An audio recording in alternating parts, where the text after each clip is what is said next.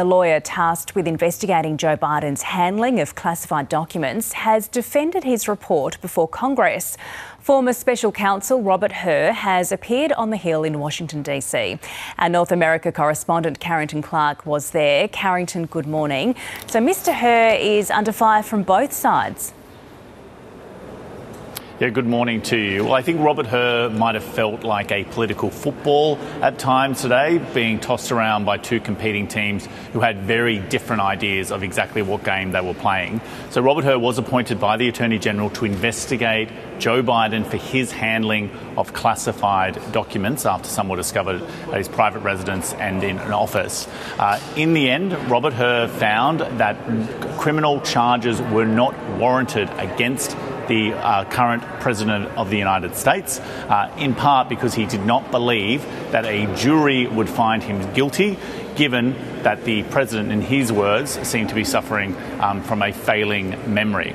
Now, what we saw, though, today on display here at the Congressional building was the Republicans trying to push Robert Hur on why it was that he had not chosen to prosecute Joe Biden on his handling of classified documents, despite the fact that former President Donald Trump is being prosecuted for what seems on face value to be pretty similar charges. The Democrats wanting to make the comparison with the former president, saying that unlike Donald Trump, Joe Biden had always worked with the investigators and had not tried to cover anything up. But there was a particularly important moment during the back and forth where Robert Hur made clear that he had not cleared the current president.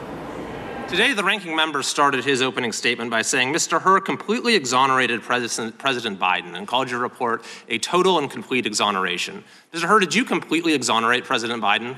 That is not what my report does. Was your report a total and complete exoneration?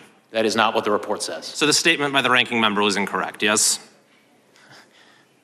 As I said, the report is not an exoneration. That word does not appear in my report.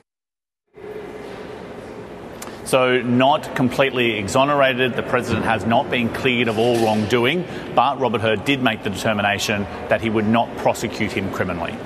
So Carrington, just remind us, why are these comments about Mr Biden's memory just so damaging? Well, we are into the presidential election year. It is possible that today, in fact, both Joe Biden and Donald Trump will reach the necessary threshold to be declared the presumptive nominees for their respective parties for the upcoming presidential race. And the issue around age and mental acuity is top of mind for voters. We know it's a major issue, particularly for the president, Joe Biden. Voters seem very concerned that at his advanced age, he's 81 already, he'll be 86 by the end of his second term if he were to be re-elected. They are concerned that that's just too old for a commander-in-chief.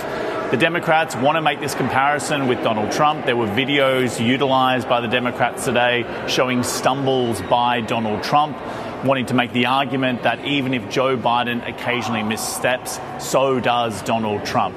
The question is whether or not in the minds of voters they're on the same level. Donald Trump is a few years younger than Joe Biden, and at the pointy end of their ages, those few years can make an awful lot of difference.